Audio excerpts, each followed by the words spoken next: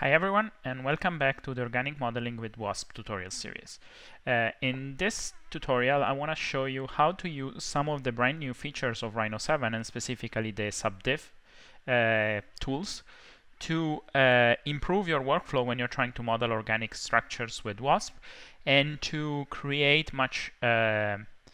results much quicker that can also be edited with a much more ease directly when you go back to Rhino. So the reason I'm doing this tutorial is double. One of them is I want to see how these new features can be integrated in Wasp. But the second reason is that I'm really happy that the latest service release of Rhino, as the service release 6, has fixed a bug in the mesh intersection code of Rhino, which caused Wasp to be extremely slow. So what I want to show you first of all is I want to show you how to make sure that your Wasp that your Rhino is set up correctly, your Rhino 7 installation is set up correctly in order to be able to run Wasp without having crashes and without having your files to run extremely slow. So to do that, what you want to do is in your Rhino tab, you want to go under L and go to About Rhinoceros. And this is going to open up the About panel of Rhino. And what you want to check is here, you want to make sure that the version here is version 7, of course, if you're in Rhino 7, but you want to make sure that the service release is at least service release 6. Now, the current service release that is available by default from McNeil is, I think, still service release 4, and you can install service release 5. However, I'm going to put a link in the video description where you can actually go and download a pre-release that is the pre-release of the service release 6 in order to make sure that your Wasp components will not run super slow.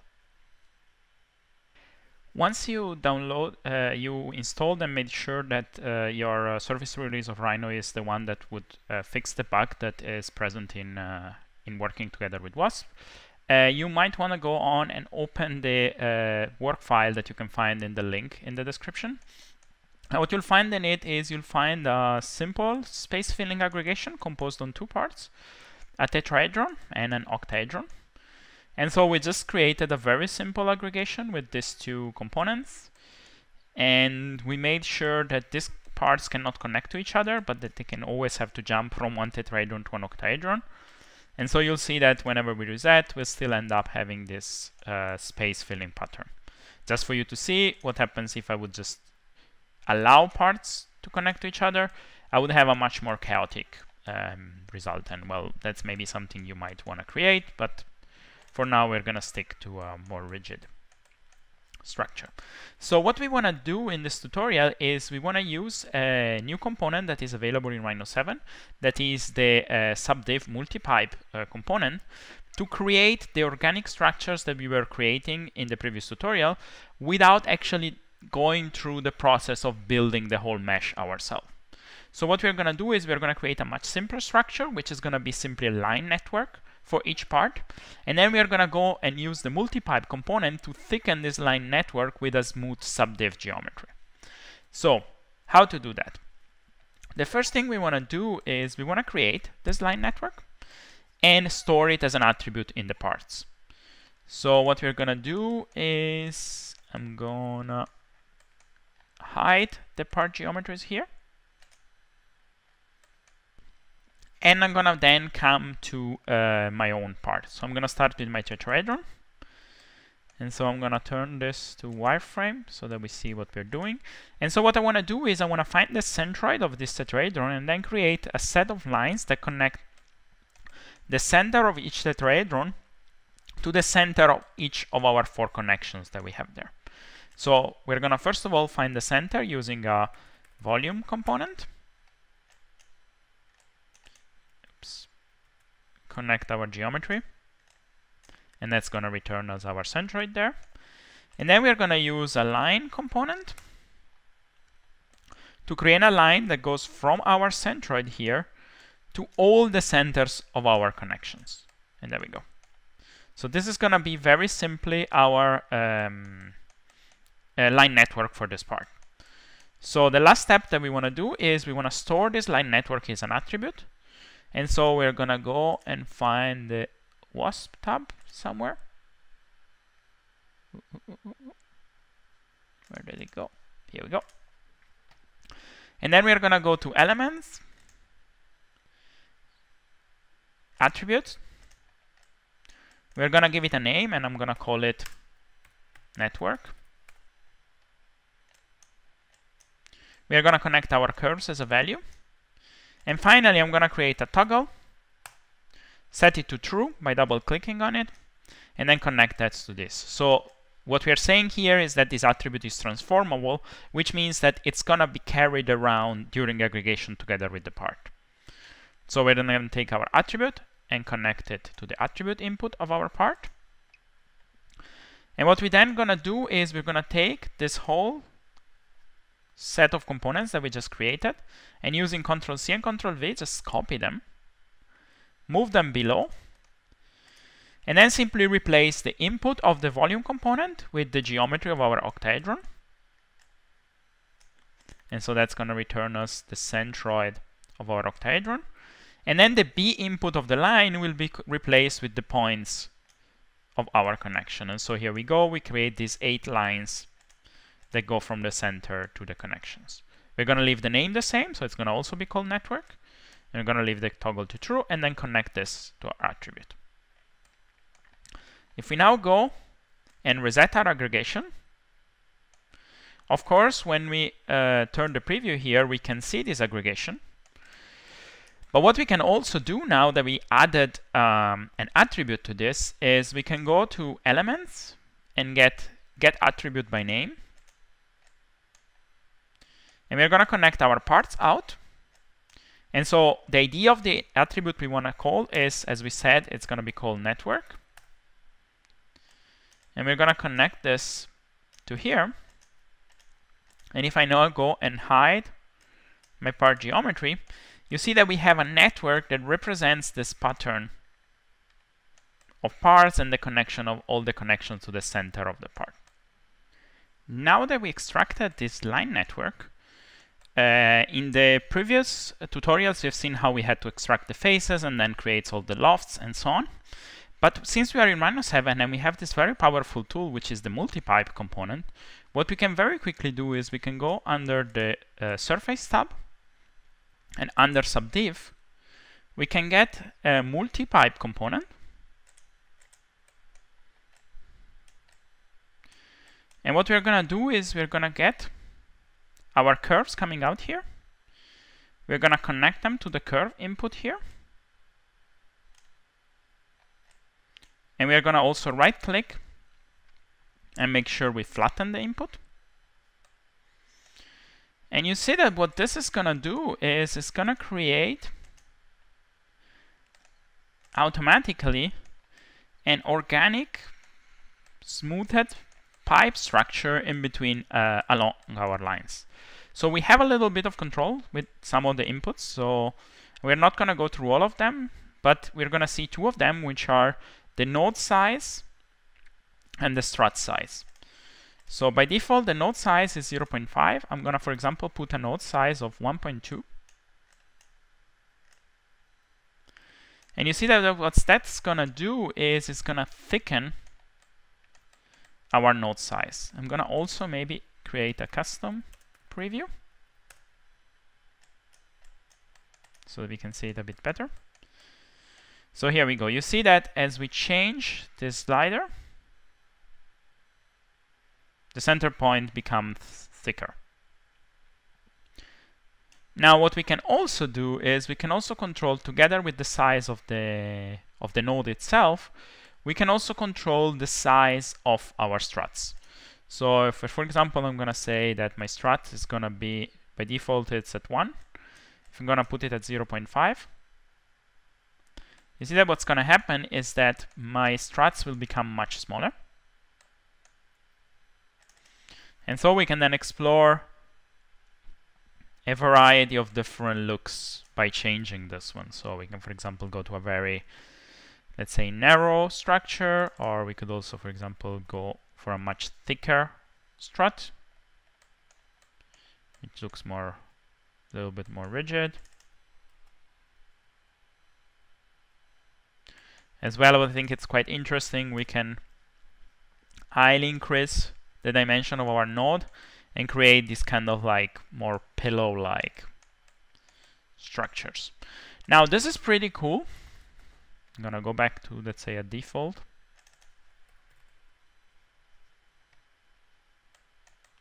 Kind of look. And of course, what's nice is that we could go back and change our Wasp rules here. And then reset, and that's gonna create this more chaotic structure, and still our subdiv will be created, and it's gonna be one single object created.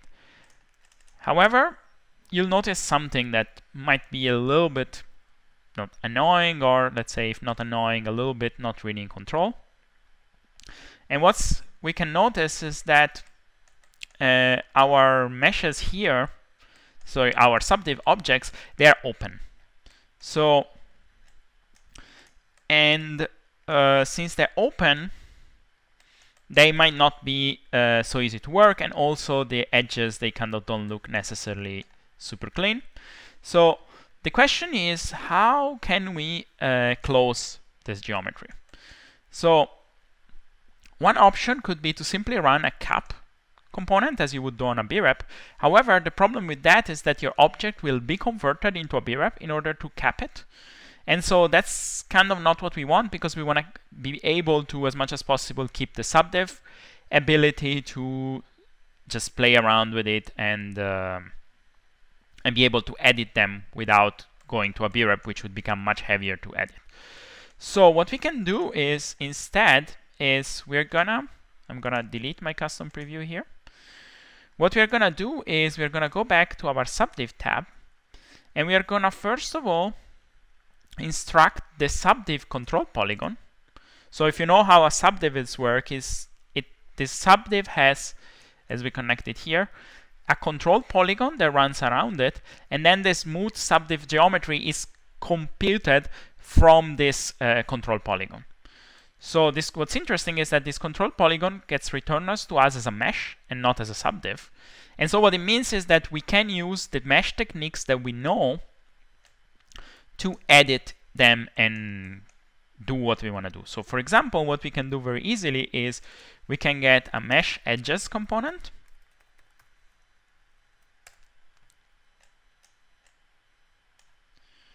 which is going to return us all the edges of this mesh. But what's nice about this component is that it returns us in E1 all the edges which have a balanced one, which means that are all the edges that are connected to just one face. So edges that are connected to only one face are all the edges that sit on open. They are the edges which are, let's say, called naked edges, so that they sit along a place where the mesh is open.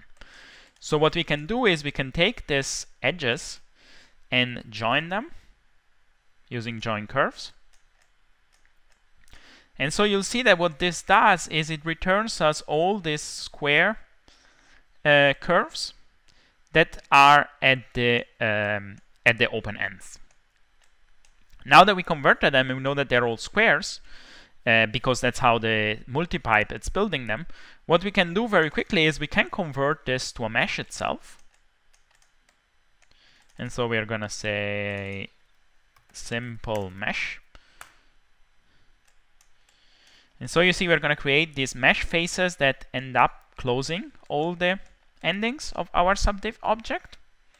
And what we can then do is we can take all the simple meshes and our open control polygon here, and we can do join mesh to bring them together.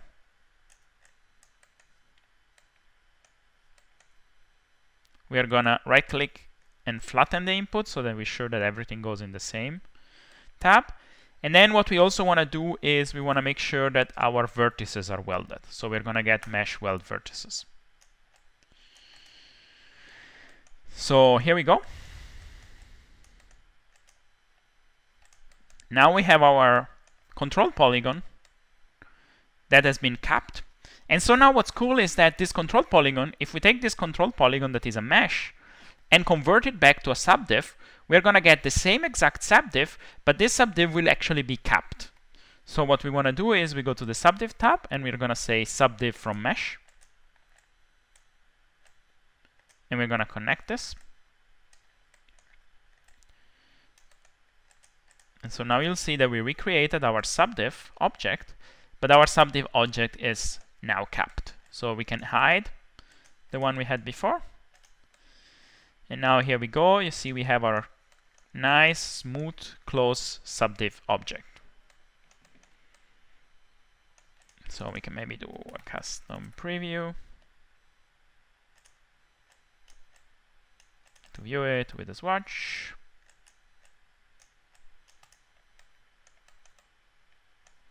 And maybe we can do the same. I'm gonna give the custom preview line view that you can find in the human plugin to visualize the edges. And so we're gonna say subdiv edges here. It's gonna give you everything, also the edges of the control polygon. But in the edges here, we actually can get the one that are hidden. We can give it again a color.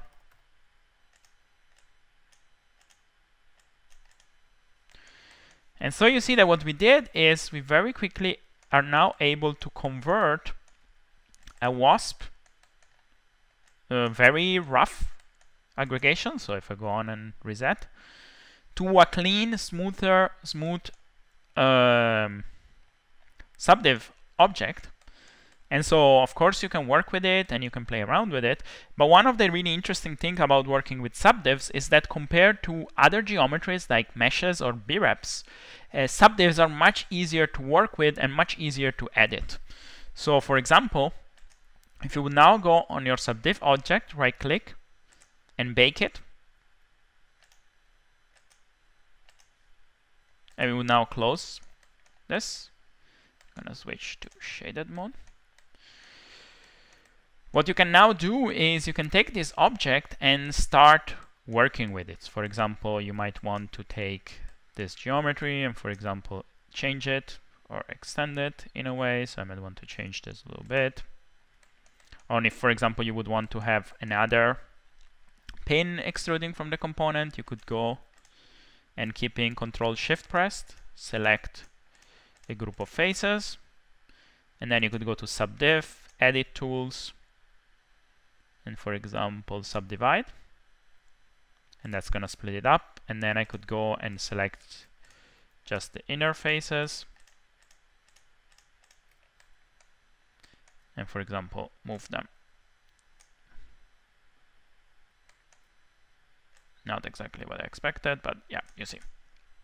So there are some tutorials out there on how to work with subdiv, and I'm sure that there's going to be more coming for it. But the idea here is that you can, once you created this Wasp aggregation, you could bring it back to Rhino and then start editing, preserving the great capabilities that subdiv has for editing, while at the same time having in the back the power of Wasp for generating very complex structures.